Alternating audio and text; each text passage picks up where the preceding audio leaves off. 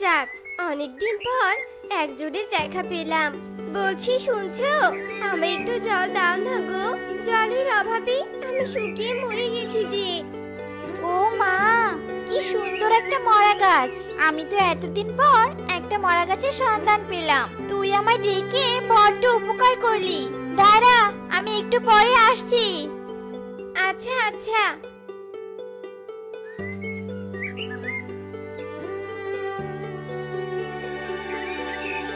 আমার জন্য জল নিয়ে এসেছো গো? আমার যে বড্ড জল তেষ্টা পেয়েছে। এ কি গো, তোমায় আনতে বললাম জল, আর তুমি কি না আনলে কুড়াল? তুমি কেন কুড়াল নিয়ে আসলি গো? তোর ডাল কেটে নিয়ে যাব তাই, কারণ আমার মেয়ের একটা পড়ার টেবিল খুব দরকার। আর তোর একটা ডাল কেটে নিয়ে গেলেই একটা পড়ার টেবিল হয়ে যাবে। আহ আহ লাগছে, বড্ড লাগছে আমার। কেটো না গো, আমার যে লাগছে। ছেড়ে দাও গো, আমাকে ছেড়ে দাও। দয়া করে তুমি আমার ডাল কেটো না। মরা গাছের কথার তোয়াক্কা না করে সুখী পায়রা ডাল কাটতে থাকে। তখনই সেই পথ দিয়ে টুনি যাচ্ছিল, আর মরা গাছের কান্না দেখে টুনি সুখী পায়রার কাছে আসে। এ কি গো, তুমি এটা কি করছো? দেখতে পাচ্ছ না গাছটা কিভাবে কাটছে? তবু তুমি কেন গাছের ডাল কেটেই চলেছো? এই যে, আমার কথা কি তোমার কানে যাচ্ছে না? শুনছো সুখী দিদি, শুনতে পাচ্ছো? আমি বুঝি না টুনি, তোমার কি খেয়ে দিয়ে কোনো কাজ নেই? অন্যের কাজে নাক গলাতে আসো কেন? মরা গাছ কাটলে তো কি হয়েছে? আমার কাঠ দরকার, আর তাই আমি ডাল কাটছি। যাও তো, যত সব।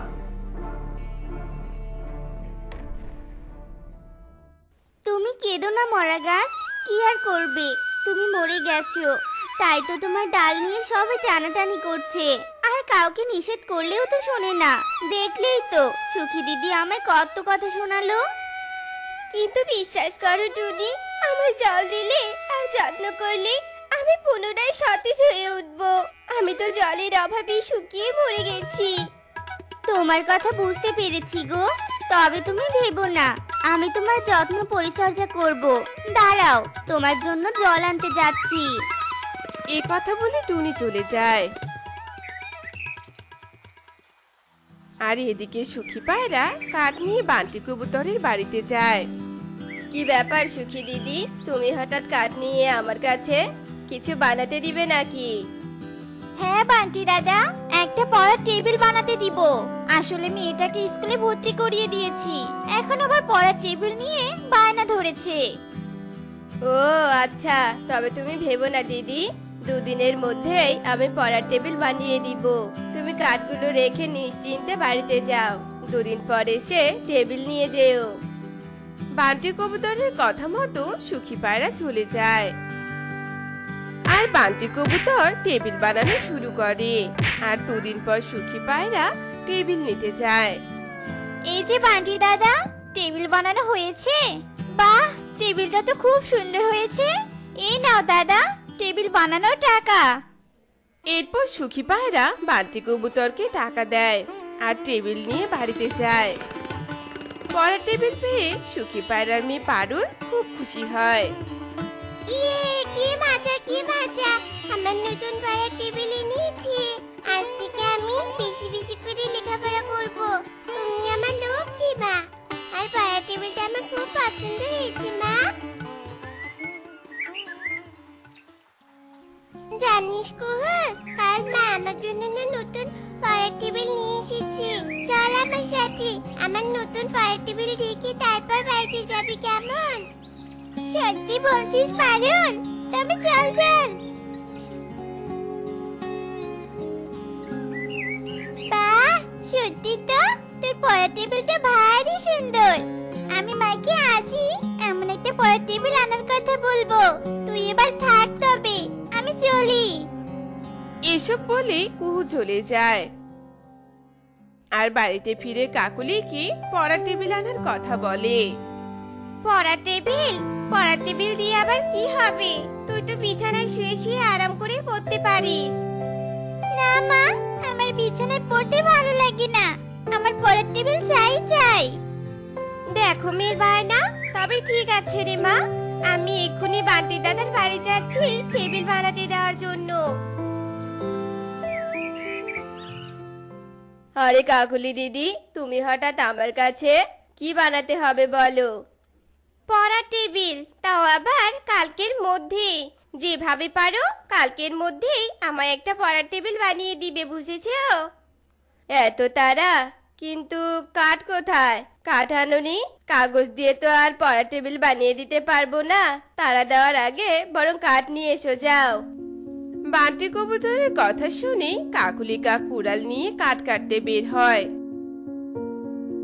আর অনেক খোঁজাখুঁজির পর কাকুলি মরা গাছটা দেখতে পায়। আর মরা গাছের কাছে গিয়ে দেখে টুনি মরা গাছের আগাছা পরিষ্কার করছে। এ কি টুনি, তুই কি পাগল হয়ে গেছিস নাকি রে? একটা মরা গাছের আগাছা পরিষ্কার করছিস? তবে তুই এসবই কর, আমি বরং গাছের ডাল কেটে নিয়ে যাই। আরে আরে কাকুলি দিদি, তুমি এটা কি করছো? মরা গাছের ডাল এভাবে কেটো না গো, গাছটা তো কষ্ট পাচ্ছে।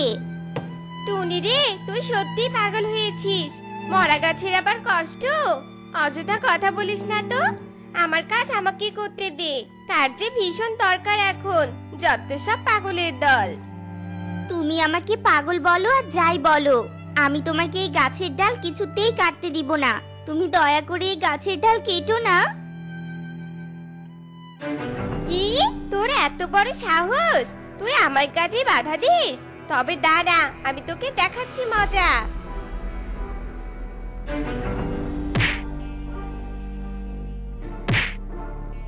বোকা টুনি, সাহস কত?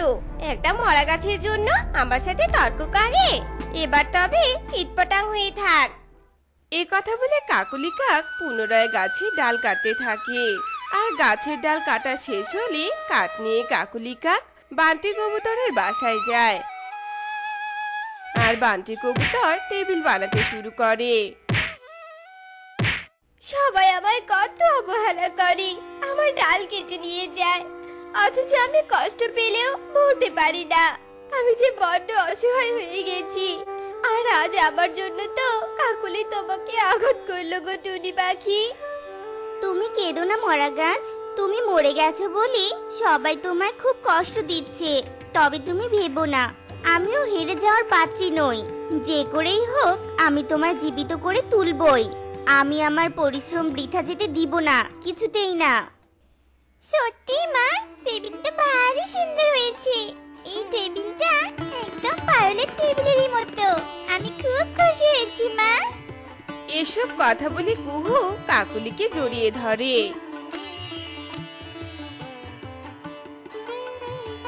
এদিকে টুনি মরা গাছের যত্ন নেওয়া আরো বাড়িয়ে দেয়। এভাবে বেশ কয়েক মাস কেটে যায়। আম নিবে গো, আম, পাকা পাকা সুস্বাদু আম, অল্প টাকায় মজার মজার আম। আম নিবে গো, আম। আরে আরে টুনি, তুমি তুমি আবার আমের দোকান কবে দিলে? আর এত সুন্দর আম তুমি কোথায় পেলে গো? আমি যতদূর জানি তোমার বাড়িতে তো কোনো আম গাছই নেই। হ্যাঁ, তাই তো। আমিও তো টুনির বাড়িতে কোথাও আম গাছ দেখিনি। তবে কি তুই কোনো বাগান থেকে আম চুরি করে এনেছিস নাকি রে টুনি? হ্যাঁ, তুমি যে কি বলো না কাকুলি দিদি, চুরি করতে যাব কেন? এসব আমার গাছের আম। চলো, আমি তোমাদেরকে আমার গাছ দেখাচ্ছি। এরপর টুনি কাকুলি আর সুখী পায়রাকে নিয়ে তার আম গাছের কাছে যায়। সুখী পায়রা আর কাকুলি কাক কাক টুনির আম গাছ দেখে খুব অবাক হয়। এটাই তবে তোমার আম গাছ টুনি? কিন্তু এটা তো সেই মরা গাছটা মনে হচ্ছে। হ্যাঁ, এখানে তো ওই মরা গাছটাই ছিল। তোমরা একদম ঠিকই ধরেছো, এটা সেই মরা গাছ যে গাছকে কষ্ট দিয়ে তোমরা ডাল কেটে নিয়ে গিয়েছিলে এবং আমাকেও আঘাত করেছিলে। আমার যত্ন পরিচর্যায় গাছটা জীবিত হয়েছে, গাছ ভর্তি আমও ধরেছে। আর এই আম বিক্রি করেই আমার সংসার চলছে। তবে দেখলে তো পরিশ্রমের ফল কতটা সুমিষ্ট হয়। টুনির কথা শুনে সুখী পায়রা আর কাকুলি কাক মুখ গম্ভীর করে সেখান থেকে চলে যায়।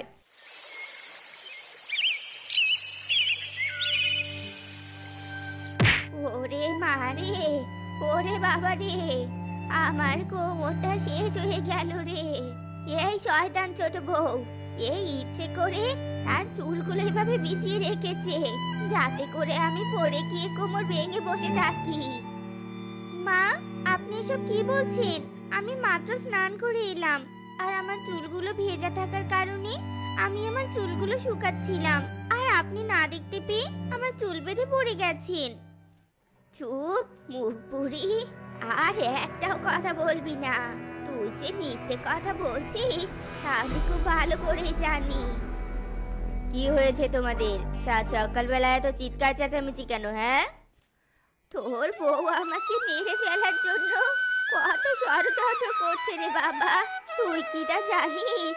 তুই কি রাখিস সেই ঘরের খবর? আমি সারাদিন থাকি অফিসের কাজ নিয়ে ব্যস্ত, সেখানে আমার পক্ষে এসব খোঁজ খবর রাখা কি সহজ? তোকে আর কোনো খোঁজ রাখার দরকার নেই। আমি আজকে আমার বড় ছেলের কাছে চলে যাব।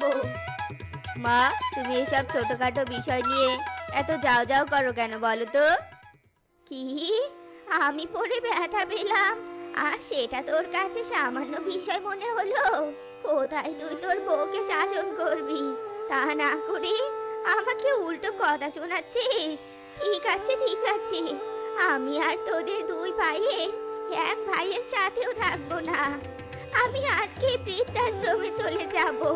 হ্যাঁ, আজকেই যাব আমি। টুনি, তোমার চুলগুলো কি একটু গুছিয়ে রাখা যায় না? হ্যাঁ, আমি তো সব সময় আমার চুল গুছিয়ে রাখি গো, মাঝে মাঝে শুধু শুকাতে দেই, কিন্তু তখন তো একটু মা দেখে চললেই পারে। তোকে আমি ভালোভাবে কথা বললাম আর তুই আমাকে উল্টো কথা শোনালি? আজ তো তোকে আমি মেরেই ফেলবো। টোনা রাগ করে টুনিকে মারতে থাকে। এক পর্যায়ে টোনা ক্লান্ত হয়ে টুনিকে ছেড়ে বাড়ি থেকে বেরিয়ে যায়।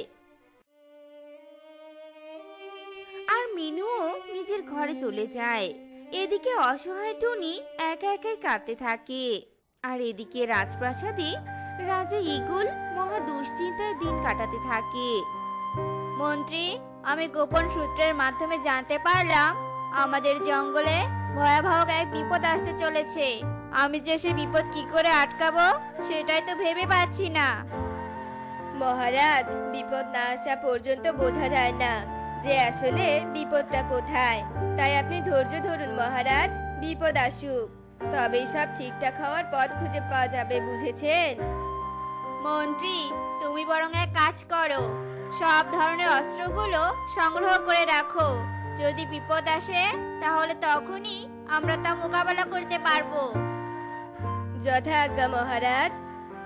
রাজা দুশ্চিন্তার প্রহর গুনতে থাকে। এদিকে টুনি তার লম্বা চুল নিয়ে নদীর পাড়ে আসে আর খোলা হাওয়ায় বসে থাকে। সবাই কত মুক্ত, নিজে যা চায় তাই করতে পারছে, কিন্তু আমি নিজের ইচ্ছায় যেন একটু নিঃশ্বাসও নিতে পারি না। হঠাৎ টুনির কানে কারো কান্নার আওয়াজ ভেসে আসতে থাকে। টুনি আওয়াজটাকে অনুসরণ করে হেঁটে যায় আর তখনই একটা গর্ত দেখতে পায়। আমাকে বাঁচাও, কে আছো উপরে? আমাকে বাঁচাও, আমি যে গর্তে দম বন্ধ হয়ে মারা যাচ্ছি। মা, কোথায় তুমি? হরিণ ছানা, কেঁদো না, আমি বাঁচাবো তোমাকে। এই যে আমার ওই চুলগুলো আঁকড়ে ধরো, তারপর আমি তোমাকে উপরে তুলে নিয়ে আসবো। তুমি পারবে না, আমি আবার পড়ে যাব। আমি আর এখান থেকে বের হতে পারবো না। ভয় পেও না হরিণ ছানা, তোমার কিচ্ছু হবে না। তুমি শুধু চুলগুলো ধরো, আমি এক্ষুনি তোমাকে উপরে তুলে নিয়ে আসছি। টুনির কথায় ভরসা পেয়ে হরিণ ছানা টুনির লম্বা চুলগুলো আঁকড়ে ধরে আর তারপর টুনি তার চুলগুলোকে উপরে তুলে নিয়ে আসে আর সাথে হরিণ ছানা উপরে উঠে আসে। আমাকে বাঁচানোর জন্য তোমাকে অনেক ধন্যবাদ। এবার চলো তোমাকে তোমার মায়ের কাছে ফিরিয়ে দিয়ে আসি। এরপর টুনি হরিণ ছানাকে নিয়ে তার মায়ের কাছে যেতে থাকে। আর ঠিক তখনই পুরো আকাশ ঘন কালো অন্ধকার হয়ে আসে। মুহূর্তের মধ্যেই দিন থেকে রাত হয়ে যায়। চারিদিকে পশু পাখিগুলো ছোটাছুটি করতে থাকে। হঠাৎ প্রকৃতি এত অশান্ত কেন হলো? আর আশেপাশে কোনো কিছু দেখতে পাচ্ছি না। ওটা তো মনে হয় প্রাসাদ দেখা যাচ্ছে। আমি এই হরিণছানাকে নিয়ে বরং ওই প্রাসাদেই যাই।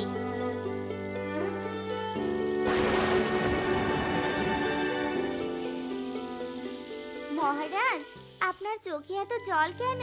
কি হয়েছে মহারাজ? পাশের জঙ্গলের রাজা আমার রাজ্যকে দখল করতে চায়, কিন্তু অস্ত্র দিয়ে পারবে না বলে কালো ভয়ঙ্কর দুষ্টু মেঘের আশ্রয় নেয়। আর সেই কালো মেঘ আমার পুরো রাজ্যকে লণ্ডভণ্ড করে দিয়েছে। আমি এখন কি করে আমার রাজ্যকে বাঁচাবো? মহারাজ, আপনি শান্ত হন। আমি যাব সেই দুষ্টু মেঘের কাছে আর এই দুর্যোগ বন্ধ করে দিয়ে আসব। কিন্তু মেঘরাজ্যে তুমি কি করে যাবে? আমি উড়ন্ত মেঘের সাহায্যে যাব মহারাজ। আপনি এ নিয়ে কোনো চিন্তা করবেন না। এরপর টুনি উড়ন্ত মাদুর সংগ্রহ করে আর সেই উড়ন্ত মাদুরে করে টুনি সাদা মেঘের উপরে গিয়ে দাঁড়ায়। ছোট টুনি পাখি, তুমি এখানে কেন এসেছো? আমরা নিজেরাই যে বড় বিপদে আছি ওই কালো মেঘের জন্য।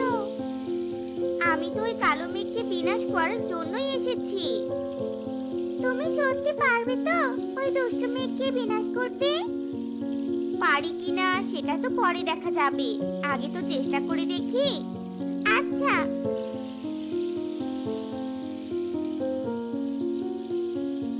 কালো মেঘ, থামাও তোমার এসব ধ্বংসলীলা। তোর মতো সামান্য একটা পাখির কথায় কি না আমি আমার কাজ বন্ধ করব? এ তো কখনোই না। আমি তোমাকে ভালোই ভালোই বলছি, বন্ধ করো এসব। কালো মেঘ টুনির কোনো কথাই শোনে না, বরং তার ধ্বংসলীলা আরো বেশি করতে থাকে। ঠিক তখনই টুনি তার লম্বা চুল দিয়ে কালো মেঘকে পেঁচিয়ে ধরে আর তারপর মাটিতে ছুঁড়ে ফেলে দেয়। আর টুনিও মাটিতে নেমে আসে। কালো মেঘকে ছুঁড়ে ফেলে দেওয়ার কারণে কালো মেঘের ক্ষমতা শেষ হয়ে যায় আর ঝড়ও থেমে যায়। রাত থেকে আবার দিন হয়ে যায়। আমাকে যেতে দাও, আমাকে আর ধ্বংস করো না। আমি কথা দিচ্ছি আমি আর কোনোদিন এমন কাজ করব না। আচ্ছা ঠিক আছে, চলে যাও, তুমি তোমার আকাশে চলে যাও। কালো মেঘ চলে যায়। এদিকে জঙ্গলের সব পাখিরা টুনিকে বাহবা দিতে থাকে আর টুনির শাশুড়িও তার নিজের ভুল বুঝতে পারে। তো বন্ধুরা, আমরা অকারণে যাদের অবহেলা করি একদিন তার দ্বারাই আমাদের উপকার হয়। তাই অকারণে কাউকে অবহেলা করা ঠিক নয়। শুনুন শুনুন শুনুন, আমাদের মহারাজের জন্মতিথি উপলক্ষে এক মহাভোজের আয়োজন করা হয়েছে। আর সে কারণেই মহারাজ আপনাদের সবাইকে নিমন্ত্রণ করেছে। আর আপনারা সবাই আজ সন্ধ্যায় রাজপ্রাসাদে এসে হাজির হবেন। শুনুন শুনুন শুনুন, অনেক দিন থেকে কোনো ভালো মন্দ খাবার খাওয়া হয় না, আজ তাহলে একটু কবজি ডুবিয়ে খাওয়া যাবে। মিনুর কথা শুনে সব পাখিরা হেসে ফেলে। হয়েছে হয়েছে, আমার কথা শুনে আর হাসতে হবে না। এবার গিয়ে নিজেদের কাজগুলো সেরে নাও, বুঝেছো? সন্ধ্যায় আবার রাজপ্রাসাদে যেতে হবে। এরপর সবাই যার যার বাড়িতে ফিরে যায়। এদিকে দেখতে দেখতে সন্ধ্যা নেমে আসে।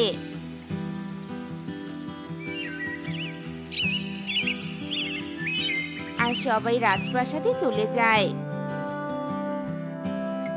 আর সবাই পেট পুড়ে খাবার খেয়ে নেয়। মহারাজ, আমাদের জন্য এমন সুস্বাদু খাবারের ব্যবস্থা করার জন্য আপনাকে অনেক ধন্যবাদ। প্রজাদের জন্য কিছু করতে পারলে আমার ভীষণ ভালো লাগে। তোমরা সবাই আমাকে আশীর্বাদ করো যাতে করে আমি সব সময় তোমাদের জন্য ভালো কিছু করতে পারি। জি মহারাজ, এবার আমরা আসি, ভুল ত্রুটি মার্জনা করবেন। সব পাখিরা প্রাসাদ থেকে চলে যায় আর রাজা, আমার তো আজ রাজা প্রতাপকে 100 স্বর্ণ মুদ্রা দেওয়ার কথা। আমি এক্ষুনি কোষাগার থেকে স্বর্ণ মুদ্রাগুলো নিয়ে আসি।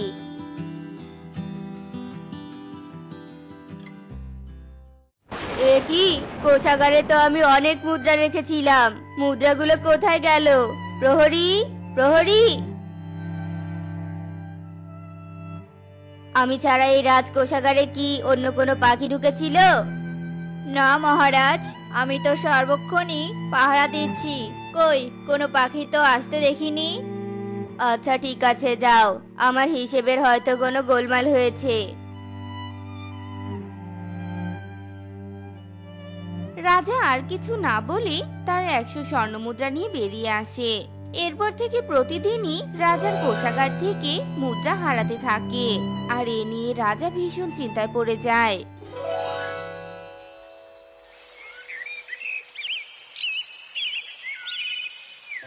কোষাগারে তো সব সময় প্রহরী পাহারা দেয়, আর কোষাগারের চাবিটাও তো আমার কাছেই থাকে, তালাও তো ভাঙা থাকে না, তাহলে স্বর্ণমুদ্রা কি করে চুরি হচ্ছে?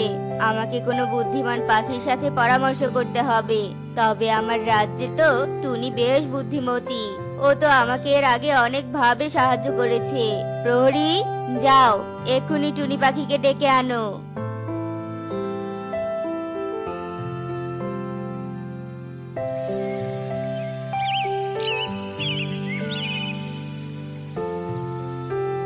মহারাজ, আমাকে ডেকেছিলেন আপনি? হ্যাঁ রে টুনি, আমি এক বিপদে পড়ে তোকে ডাকলাম। কি বিপদ মহারাজ? আমাকে সবটা খুলে বলুন। এরপর রাজা টুনিকে সব ঘটনা খুলে বলে। কোনো ক্ষতি ছাড়া ঠান্ডা মাথায় চুরি? আমাকে তো তাহলে একবার রাজকোষাগারে যেতে হয়।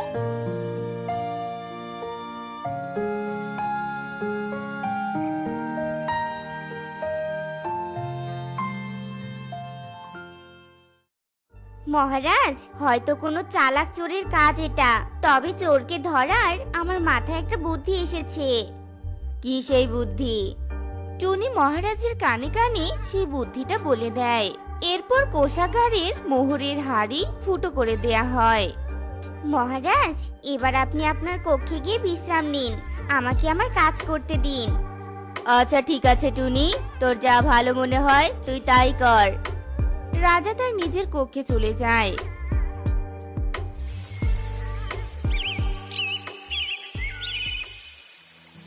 এদিকে টুনি দরজার আড়ালে গিয়ে লুকিয়ে থাকে, আর এদিকে রাত গভীর হয়ে আসে। চারিদিকে সবকিছু ফাঁকা, তবে মোহরের একটা হাড়ি নড়তে থাকে।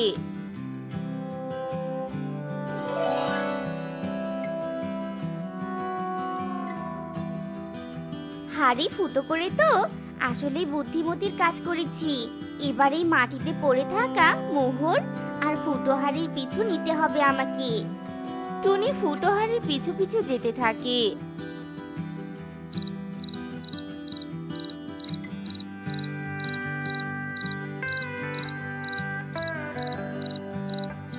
আর হাড়িটাও যেতে যেতে একটা গুহার ভিতরে ঢুকে যায়।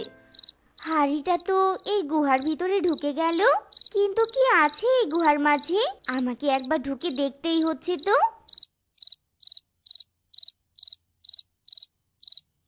কালাচাঁদ, আমি তোমার কথা মতো মোহর নিয়ে এসেছি, এবার তুমি আমাকে আমার আসল রূপ ফিরিয়ে দাও। আগে মোহরের হাড়িটা আমার কাছে দে, তারপর আমি ভেবে দেখছি। একই হাড়িটা এত হালকা কেন? নিশ্চয়ই তুই মোহর চুরি করে রেখেছিস। না কালাচাঁদ, আমি সত্যি বলছি, আমি কোনো মোহর চুরি করে রাখিনি তো।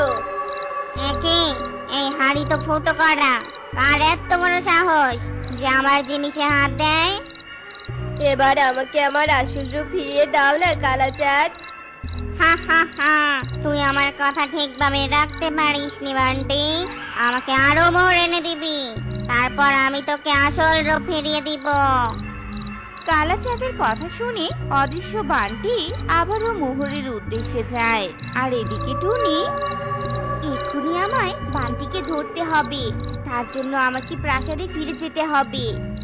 টুনি আবারও প্রাসাদে ফিরে যায়। আর এদিকে অদৃশ্য বানটি আবারও মোহরের ফুটো হাড়ি নেয়, আর মোহর মাটিতে পড়তে থাকে। তখনই টুনি বলে, বান্টি, ওখানেই দাঁড়াও।